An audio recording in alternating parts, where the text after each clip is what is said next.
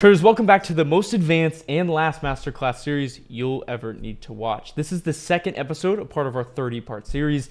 And today we're talking about a charting system. So if you want really reliable as well as consistent charting, you need to watch this video. Absolutely need to. Like on screen here, you will see a variety of different concepts. But the thing is, I chart these on every stock and they help me to outline the markets. I am never shocked. I'm never surprised because I'm so good at mapping. Charting is also mapping. And if you have good maps, you'll never get lost. So I'm going to show you how I chart professionally. You will never see this anywhere else, which is why I'm making this masterclass series. All I ask for is your attention and that you take notes so that you don't waste your own time. And so with that being said, let me show you my charting system from step one all the way to the last step. The first step, and arguably the most important step of my charting system, is actually drawing this gray line right here, the expected range. Now, what is this? Why is it important? I'm going to explain all of that, but most importantly first, I'm going to show you how you get this number. So what you're going to do is you're going to go to your broker, and I have Thinkorswim here, and if you don't have it on your broker, you might have to look up a video if you don't have Thinkorswim and find it. But what you're going to do is you're going to go to the stock you're looking at. In this case, this is SPY, and I'm going to go to the options chain, and you'll know all of the expirations here. You guys know all that stuff. But what you'll do is look over to the right. You'll see a plus or minus number. You've been skipping over this number so long and you haven't even noticed. But this number tells you the expected range, where you can expect the stock to close between by a certain date. Now, hopefully I don't have to tell you why that's so important. But April 5th, you can see right now on SPY, it says 6.32 approximately. So you would take that number, 6.32, and you would add it and subtract it from the current price. And that is where you can expect the market, the SPY, to close in between by that date. This number is well over 70% accurate as far as estimating where the stock will close in between. And that gives you a sense of reality, a sense of focus, where you can be looking in between by a certain date instead of wasting your time making, betting on trades to go down here or here when the odds of that happening are so low. Now, I said this is the most advanced masterclass, so let me explain the science behind that. The expected ranges, this number, comes from the market maker. Why? Because they have to price the options accordingly. Stocks with humongous expected ranges price their options really expensive. The market maker has to have an estimate. He has to have a good idea of how much a stock can move by a certain date to accurately price his options. If he doesn't, he can lose a lot of money. And that is the beauty of this number, is it's driven by the markets, by the market makers. I'd rather trust them than go off some, technical analysis I saw on Twitter. So this number is highly accurate, well over 70%. And again, it is formed by the options market. You guys are going to see a theme of some of these lines and numbers coming from the options market because it's the most predictive market in the world as far as the information it gives. Okay, so for the sake of this video, we are going to start fresh. So I'm going to take 6.32 and I'm going to add it on top and bottom of 523.12. All right, so now we have our expected range. And for those that don't have a broker that provides this data, all you have to do is type in options AI SPY expected range. And what will come up is, let me move this over. What will come up is this right here, options AI free tools, and it will tell you the expected range by a certain date here on this. They don't have everything, and I'm pretty sure you have to pay for a bunch of other stuff, not sponsored, but this is an alternative for some stocks. It doesn't do it for everything. Now, the second step I always do in my charting system, after I get the expected range down first, I always chart this blue line, the market maker hedge range, because it gives us two pieces of information.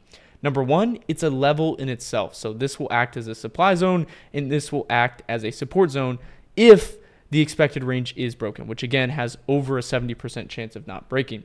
But it also tells us if the market maker hedge range is closer to the expected range on one side than the other, dramatically closer, like this would be, it can tell us how the market makers might react to supply zones or support zones.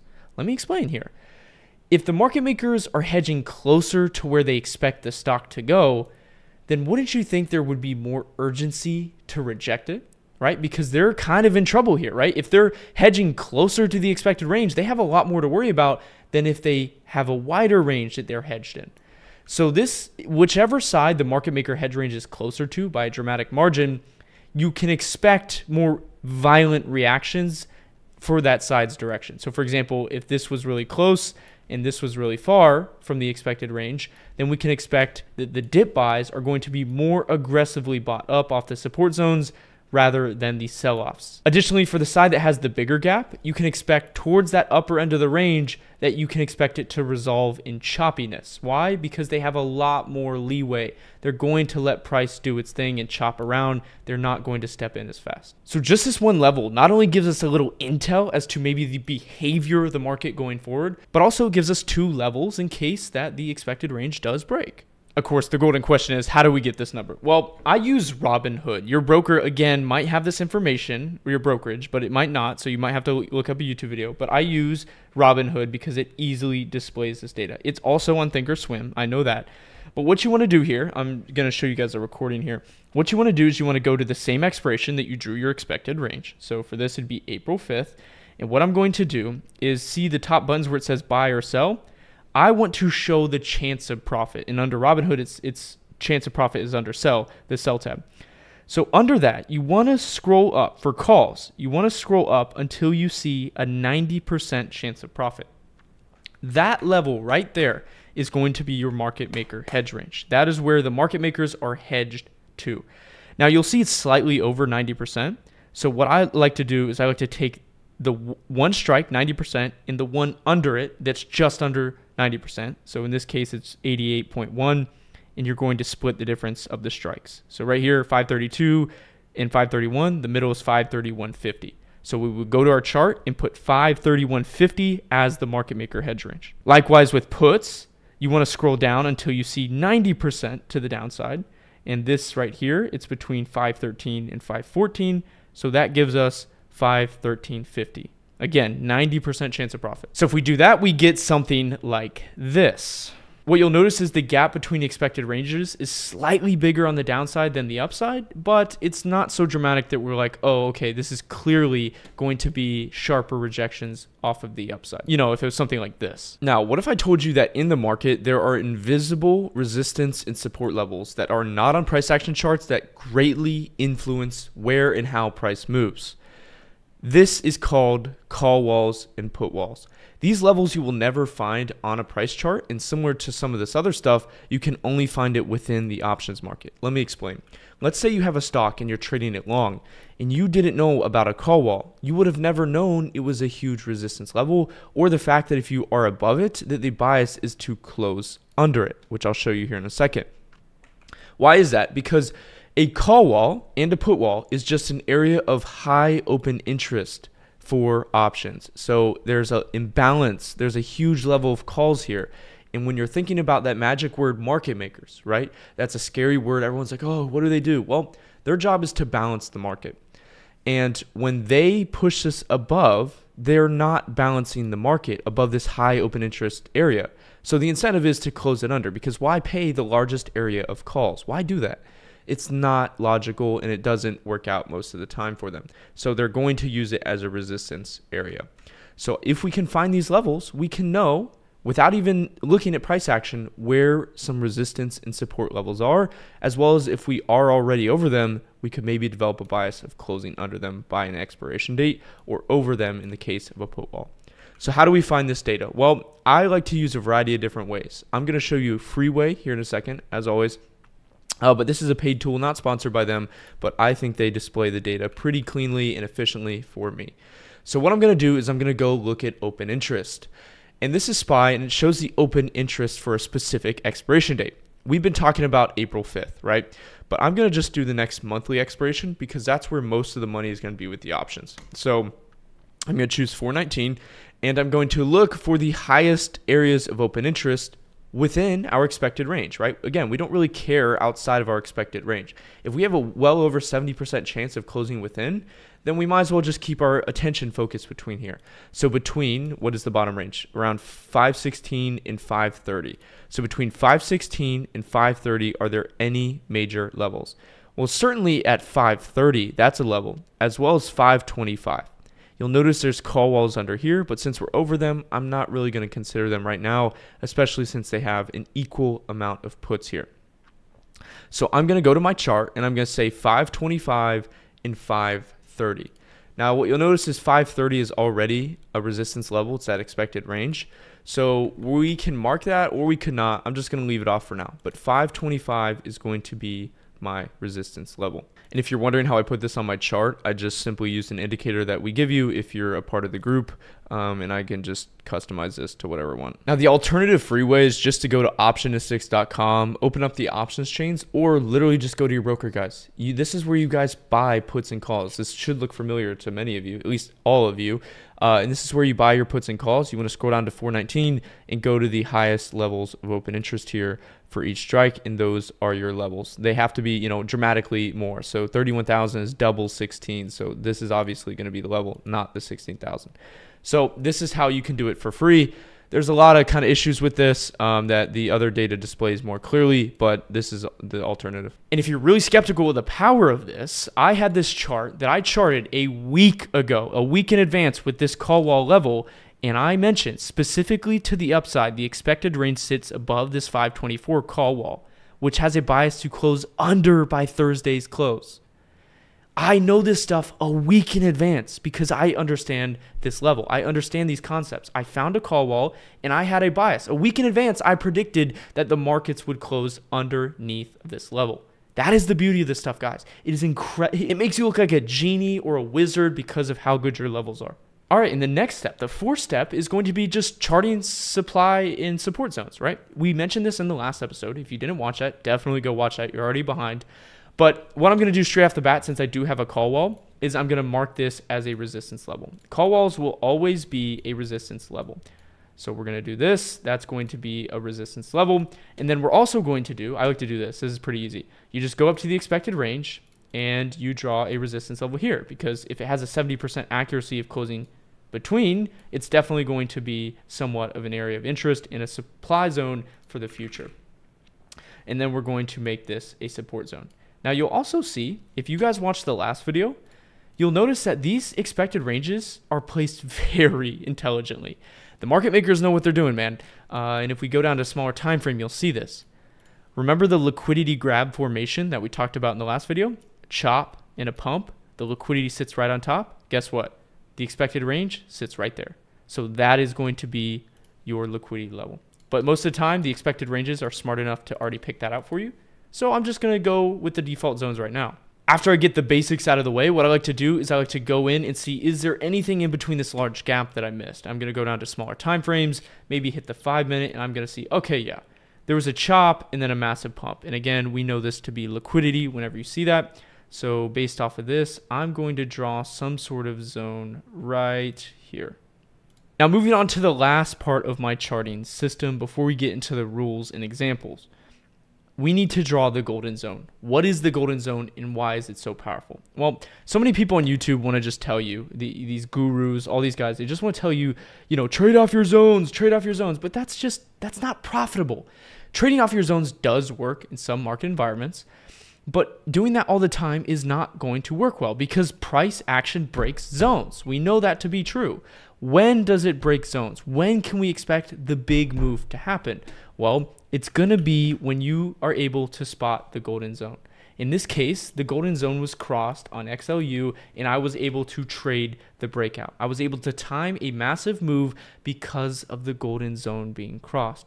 This is the power of the golden zone. It is essentially the place where liquidity is most attracted to and where there is a pivot level in quotation marks. The pivot level is where the stock has one of two options, down or up. There's no real chop. There's no real, sit there and have a relaxing day. The golden zone is where it's forced to make a move, either stand its ground or break through. This is definitely the hardest part about my system is finding this golden zone. I find it pretty easy now, but for you guys, if you were going to follow along, this is going to be one of the hardest. How I prioritize these, majority of the times, I like drawing diagonal levels. If it can be a diagonal one, it's often better. Again, this goes back to our previous video. If you haven't watched that, go watch it. But diagonal levels are more influential if you can find them than horizontal ones because of how the algorithms trade. And you can see here, we crossed under. Now, first we have to talk kind of about how to draw it, and then we'll talk about kind of the rules of the golden zone. And a big hint is that it's 90% of the time going to be right in the middle, somewhere within the middle of this range, between the expected range. Now, I just sat off camera a little bit, and I was thinking, where could I see this stock pivot, the SPY? and I think I found the level. Do you guys notice right here, you had a high, and then another high you rejected, then you came back up, and then you kind of did this little chop here. Boom, an explosion up. So clearly there is a diagonal liquidity level here. That is why you chopped off of that zone. So this right here is going to be my golden pivot. Now we can maybe draw this a little better here, try to get it more to touch each one of these. This is going to be my golden pivot level. So what are the rules with this zone? Well, any gap under this typically leads to a bigger expansion to the downside. And likewise, if we gap up off of it, it often leads to a big expansion to the upside. So I really want to see the gap. Additionally, if you come down and you chop at the zone, it's likely to break through and expand. But the biggest idea is this level will help the stock expand because it's where it's like make or break. It's like, hey, you got to do something. You can't do chop. You can't just sit there and do nothing. It's essentially the level. Think about it like this. There's three directions in the stock market. There's down, there's up, and then there's sideways. This zone helps to eliminate this sideways action. And what it does is it creates a 50-50 rather than a 1 in 3. That's essentially the concept. Now, that's not actually true, but that is the concept of what we're doing here, is trying to eliminate the possibilities so that we have better ideas and better trades that are timed better with the markets. Now, before we move on to actually practicing charting the system on individual stock as well as a different index, I need to get some housekeeping items out of the way. Number one, the expected range is always going to be changing. Based off the moves of the stock, it always changes. So which number do we trust and should we update it all the time? No. I chart on the weekends. Every weekend I chart, so I use those numbers. Those are the numbers I use, and I keep them there all week long or all month long, determining when I draw them. If you draw them throughout the week, the big movements can change and you're going to be wanting to change it all the time. So keep expected the range the same from the day you draw it, typically and preferably on the weekend. But if not, that's also fine. Just keep that level the same. It will always be an important level. With that being said, market maker hedge range as well. I do not draw this on every stock. I only do it on the major indices such as SPY, QQQ, Dow, because number one, the liquidity is the greatest with those, and the market maker hedge range actually shows. A lot of other stocks like XLP, they do not show the market maker hedge range for that indice because it is so illiquid. So to save time as well, I do not draw this on individual stock names. But with that being said, let's go in practice. So first we're going to do an indice real quick, and then we'll do an individual name. So for XLP, I'm going to go to my Thinkorswim, and we're going to get the expected range down. So I'm going to type in XLP. I'm going to click on that. I'm going to go to the options, and I'm going to go for April 5th. And you'll see it says 1.14 or 1.147. So I'm just going to say 1.15. So you take 76 plus 1.15, which comes out to 48. And so that's 748 right up here. So now that we have expected range, traditionally on the major indices such as SPY, QQQ, Dow, you would go for the market maker hedge range. I'm not going to do that just because XLP is less liquid. So we're going to move on now to the call walls and drawing zones. Next is pretty simple. Let's go find our call wall. We're just going to type in XLP. And I'm going to go here. I'm going to go for 4.5 or 4.19 to find the most money. And you can see that there's two levels, but both of them are heavily weighted to kind of balanced, right? Lots of calls, lots of puts, lots of calls, lots of puts. So this is going to be kind of irrelevant for us. So with that being said, I'm going to go draw my liquidity levels between the expected ranges. First, I'm going to start with the bottom and top of the expected range because, of course, they try to place this as intelligently as possible, and these 90% of the time are going to be liquidity levels. And we can see that evident on a smaller time frame. You can see we came down and tagged that zone and pumped off. So this is clearly a liquidity level. You can see, yeah, pump, chop, big pump off of it. The liquidity sits right on the chop. You should have known that from the last installment of this series. So we go support here, then we go resistance here, and now we're finding the levels in between. So as far as what you can see between, I notice there's a gap up, there's a chop, and then there's a pump, and then there's another gap up. So somewhere within probably this is going to be a liquidity level. And to the upside, let's go find that real quick as well. You can see right here, perfect. So there's a gap right off of this. The liquidity still sits here. Additionally, you could do this level all the way down here as a level. So let's see which one matches. I personally like this level a little more, so I'm going to make this a level and leave that to the upside. Now that we have that, we need to draw our golden zone. So what I'm going to look for first is the diagonal channel, which I know XLP is in. This is going to be the core focus of this, and I'm going to see if I can find a level based off of that. Again, I'm going to try to get as many touches on top and bottom as possible. I want to make sure that I throw on the midline, and what you'll notice is I'm going to try to line everything up so it fits to the price action. It seems right here is going to fit. You can see lots of chops on that. You can see lots of gaps into it, expansions through. So it looks like this middle line is a very important level, and I'm going to bet that this is going to be the golden pivot for this week. So I'm going to remove the midline on that, and we are going to keep that as the golden pivot. Now, it's important to note, why is this one diagonal but the others aren't? You can make these diagonals. That same channel that we drew, kind of that middle line of the golden channel, you can make the top your resistance and your support as well. So you can make these levels diagonal. Now, I would prefer this, but for the sake of simplicity, I'm keeping them horizontal for now. But you want to always prioritize your diagonal levels for support and resistance. Again, that goes back to that concept of the diagonal levels are more reliable because of how the algorithms trade. So you would delete something like this, and these would be your levels. But for simplicity's sake, we're just going to keep these horizontal. They both work, but preferably, most of the time, you always want to prioritize diagonal levels. A great example of this I can show you is XLRE. This is one that we charted. I kept the top and bottom horizontal ones, but the middle was a channel, and so therefore I drew these levels diagonally. You can see again the golden zone allowing that expansion to happen, and that's what you want to prefer most of the time. Next installment of the series is going to be strictly charting examples. If we look at names like Square here, all you have to do is do the same exact thing. Now I know a lot of you are going to ask what time frame I chart on, mostly the 1 hour. But what I'm going to do here is I'm going to go and I'm going to find my expected range for Square. So again, let's say we want to find out for April 12th. I'm going to go to Square. I'm going to go to April 12th. We're going to not do the 5th. We're going to do the 12th. And you can see it says 6.22. So basically 6.23. Then we can go and place our zones. Now, what's particularly interesting about this one, and I'll tell you this, is I'm currently long Square. I have calls for April 19th as well as May, because I believe it's going to break out. It has a beautiful accumulation phase, right? You have the spring down, you have the accumulation. So in this case, does expected range still matter if you're expecting to break out, right? If you break out, it's likely to break expectations. So how do we deal with that? Well, number one, we're still going to draw our levels. And you can see right here that there is this big kind of level that's swooping across here that's been keeping Square down forever. So you can see that the expected range is calculating that. They say, yes, we think that this is the most important level, like I do. And so they're anticipating this to be the top. This is the resistance level. If you break this, you're breaking out. So this is where they have it. Likewise, to the downside, they have a support zone down here. So how I like to do this is, number one, if you do see this come into this top, you guys should know this from the last video, this is a liquidity grab. This is a liquidity grab. So the top portion of this is actually a good entry, long rather than short. It is to bet against the liquidity grabs. And so in this case, when you have an example of, hey, you know, this expected range says this, but I want it to break out, I think it's going to break out. Well, in that case, you're going to draw a momentum zone.